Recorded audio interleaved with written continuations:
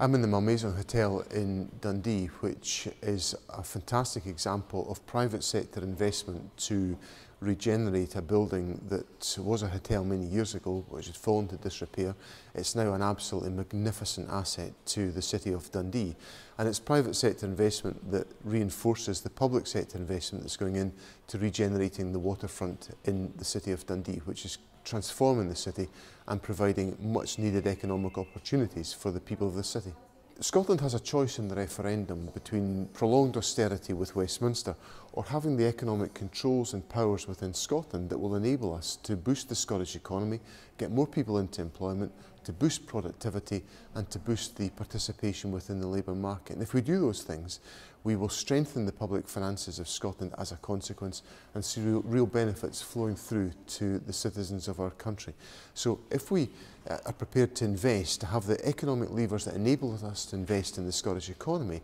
we can boost the performance of our economy, create new economic opportunities, but we can only do that if we've got the economic levers of independence.